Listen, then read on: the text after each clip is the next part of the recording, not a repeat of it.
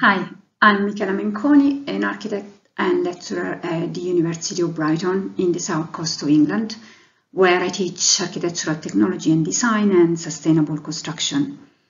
This small pilot study was produced as the outcome of my postgraduate certificate in academic practice. And as the title says, the study is an investigation into the experience of our students with feedback in design studio modules. In the last decade, the literature has particularly focused on students' engagement with feedback. In fact, the body of research in higher education agrees on the value associated with high-quality feedback, which is considered amongst the main determinants of students' achievement. The approach to feedback has changed over the years from a transmission one, where students were passive recipients of feedback, to a dialogic approach, where students today should play an active role in seeking information, discussing it, and making use of it. Feedback has certainly a crucial role, but generally results as the weak side in national student surveys. And it is also clearly an area for improvement in the discipline of architectural education, which is also true at the University of Brighton, that is the geographical setting for this study. So it is unquestionable that today we face this paradox with feedback.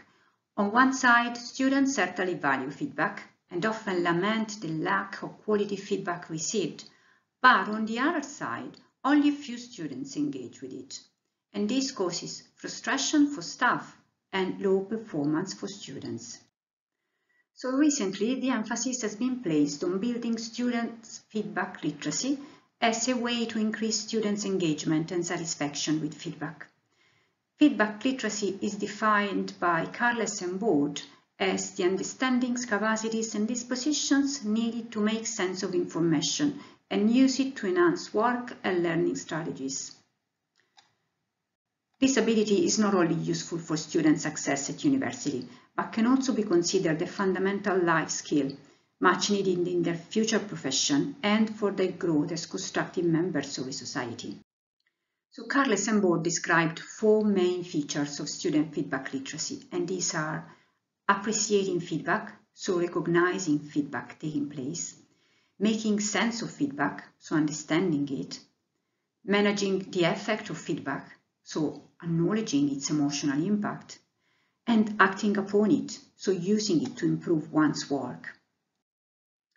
The body of literature shows that tutors and lecturers can play a very important role in supporting student feedback literacy by means of effective curriculum design that could include some of these strategies: teaching and learning activities that facilitate proactive students' engagement, learning outcomes clearly set and explained that form the basis for the standards used to provide feedback, building mutual trust between students and tutors, using a language which is accessible and provides clear information, giving feedback that facilitates student self-reflection but also gives some directive information on how to improve their work, and setting assessment tasks that are sequenced and scaffolded, so build on each other, so that students can apply what they have learned from feedback.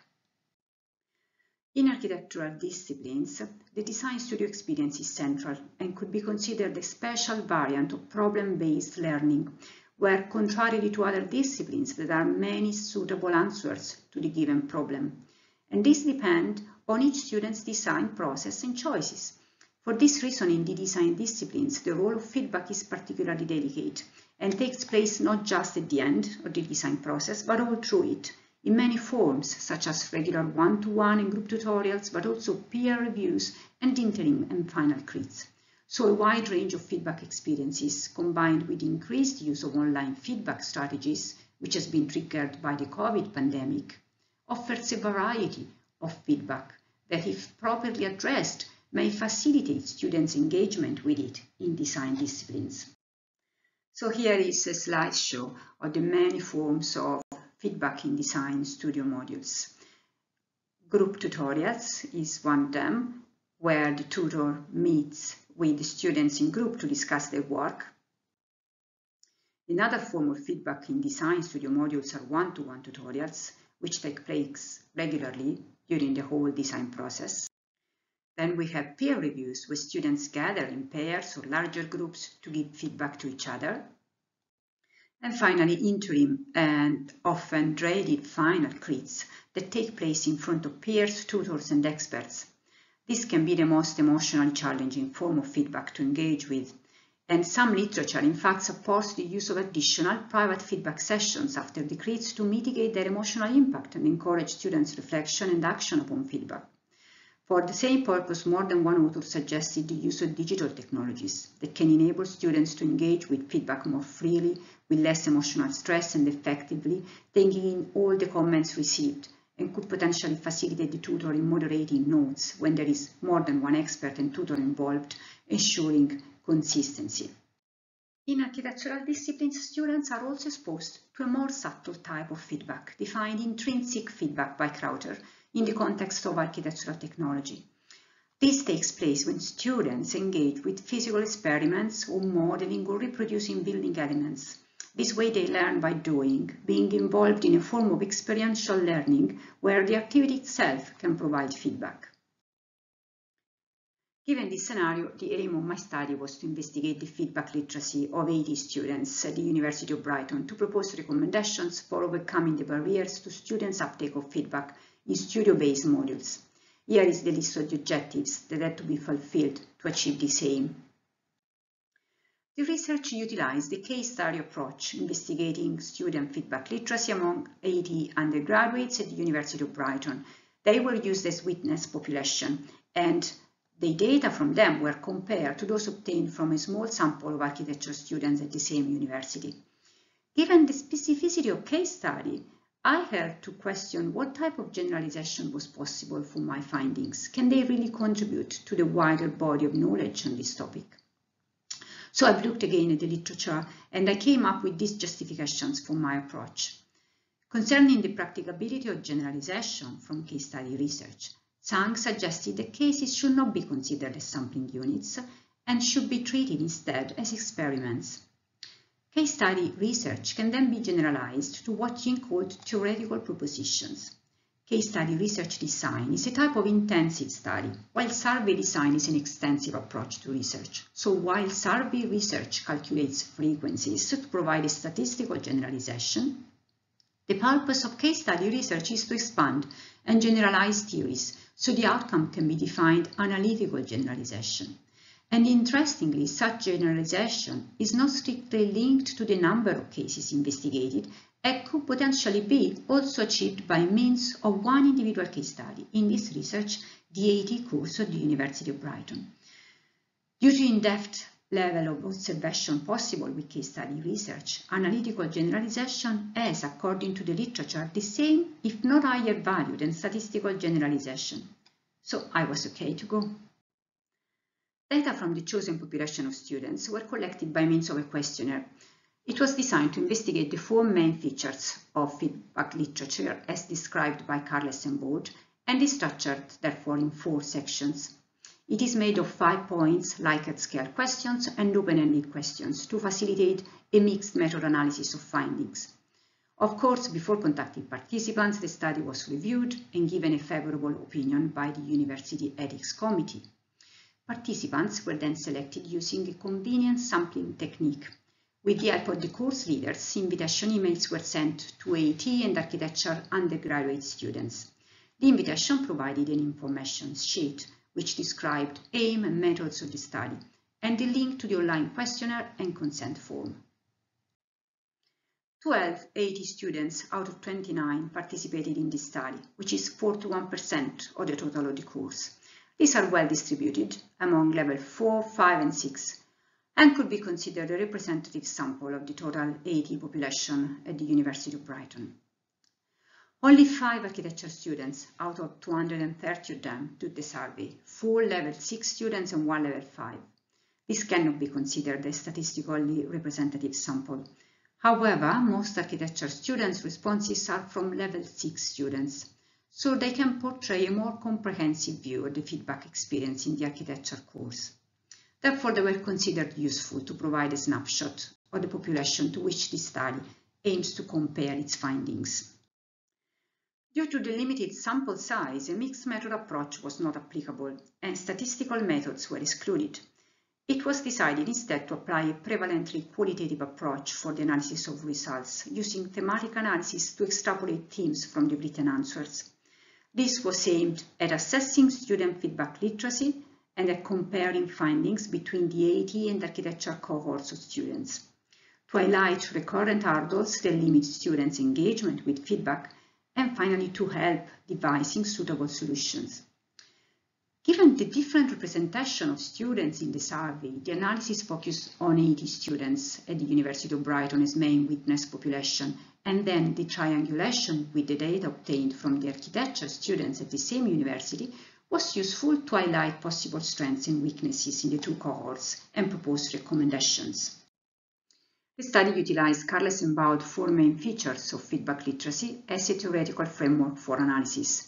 So the first part of it looked into the students' capacity to recognize feedback taking place, what is called appreciating feedback.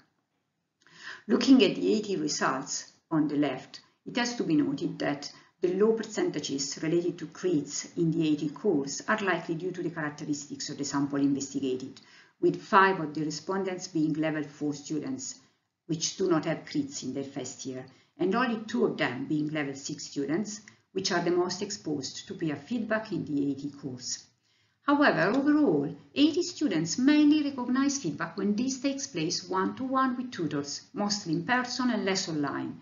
Less of them acknowledged having engaged with group feedback, only a few of them when this was provided online, or with peer feedback. However, we know that these variants of feedbacks are offered throughout the course.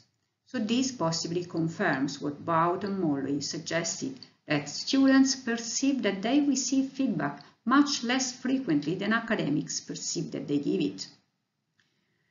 Looking at the architecture students' results on the right, it is evident that they engaged much more than ATs in feedback, and especially in online, one-to-one and group feedback and in peer feedback. Again, the characteristics of the sample investigated can certainly play a role in such differences in results. However, the written results of the questionnaire also showed that architecture students feel better prepared than IT students to work collaboratively. The second feature of student feedback literacy, according to Carles-Embaud, is making sense of feedback, so understanding it. Most respondents can make sense of feedback. 92% of the AT students understand assessment tasks and criteria and how they relate to the learning outcomes. Only 60% of the architecture students do, and this might be due to the larger cohorts, a smaller tutor-student ratio, which may limit one-to-one contact with tutors or the chances to be spoon-fed. The majority thinks that feedback on the project helped them to identify good standards of work, was fair and insightful, and was detailed enough. Less respondents, 58% of the total, think that feedback on their work was timely. When expanding on the reasons for this was attributed to lack of structure for the studio sessions and to low staff-students ratio. However, interestingly, this comment came from 80 students, which have one of the highest staff-students ratio in our courses. The third feature of student feedback literacy is managing the effect of feedback. Most respondents can manage the emotional impact of feedback. Most of the total respondents feel that it was easy to receive emotionally, improved their self-efficacy and motivation and their ability to receive it. However, feedback is felt as discouraging when it is not directive, so does not clarify how to improve, or when it does not acknowledge time and effort for producing their work. So timeliness results a critical aspect of feedback, and the main determinant of students' capacity to deal with the emotional effect of it.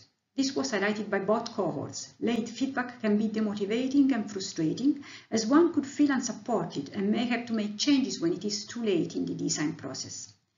Interestingly, only one AT respondent took responsibility for engaging with feedback too late, pointing out another important aspect of feedback. It can be a daunting experience for those that struggle with social interaction. This may be one reason for low engagement and satisfaction with peer and group feedback among ATs. The fourth feature is acting upon feedback, using it to improve one's work. Most of the respondents can and will act after feedback to improve their current and future work at university and in their profession. Most respondents felt that feedback improved their ability to self-assess their work and to review the work of others. However, peer feedback is the least liked among AT students and even seen as an unnecessary distraction in the written answers. This can be a reason why only half of the AT students, versus 80% architectural students, feel better prepared to work collaboratively and in a team after engaging with feedback. So the key findings from the analysis of the written answers show that feedback, as it is perceived by the students, is in line with the way the literature describes it. Feedback is seen as a process in which they engage with info that is relevant for their work, and it is meant to point out positive aspects of the students' work as well as areas for improvement. However, the main problem with feedback is in its timeliness, confirming that feedback is valuable only when it can be actively used. Also, only 2 AT students mentioned feedback as prompted by them, showing a more active role in engaging with it.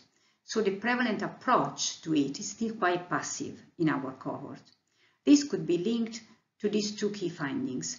Most AT students prefer a directive type of feedback, confirming the idea that students' growth, their ability to self-assess the quality of their work, does not always come from student satisfaction. And this in turn can be a reason as to why AT students mainly recognize feedback when this takes place one-to-one and show lower engagement and satisfaction with group and peer feedback. The figure shows a synthesis of the findings from this study, highlighting pros and cons of different types of feedback as given by the literature, the main hurdles in engaging with feedback and the reasons behind such hurdles from the analysis of findings, and finally proposing solutions as devised from the discussion of findings. Certainly, most AT students in our courses prefer the directive type of feedback, where students take a more passive role. Peer feedback, however, is considered extremely productive for studio-based modules, for both the reviewer and the reviewee, and contributes to create a more student-centered environment. Also, even if the majority stated that feedback was easy to receive emotionally, the literature suggests that the emotional impact of feedback should not be underestimated and could have an impact on intrinsic motivation, especially for first-year undergraduate students. The findings of this study show a connection between the timeliness of feedback and how easy it is to deal with its emotional effect. So, the comparison between the 2 cohorts show that a more structured use of peer and group feedback in person and online could facilitate timely feedback, reduce the emotional effect of it, and enable a more active role of AT students in their own learning, developing critical thinking and collaboration skills, and ultimately improving students' achievement and satisfaction, and also easing the pressure from staff. So looking forward, how do we facilitate a more structured use of peer and group feedback in studio-based modules? Here are some suggestions from the analysis of our findings and the literature. The studio sessions could be restructured to make peer feedback a key part of learning and teaching. As part of this, smaller peer groups could be used, and the wider and more structured use of online feedback would facilitate communication and inclusivity. Also, the use of intrinsic feedback could be increased in the form of good examples of work to be exposed in the studio to facilitate engagement with peer discussion.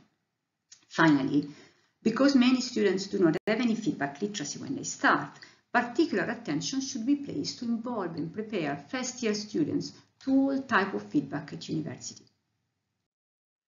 So 4 features of student feedback literacy, as discussed by Karls and Baud, were investigated among 80 students and compared to a small sample of architecture students at the University of Brighton in this study.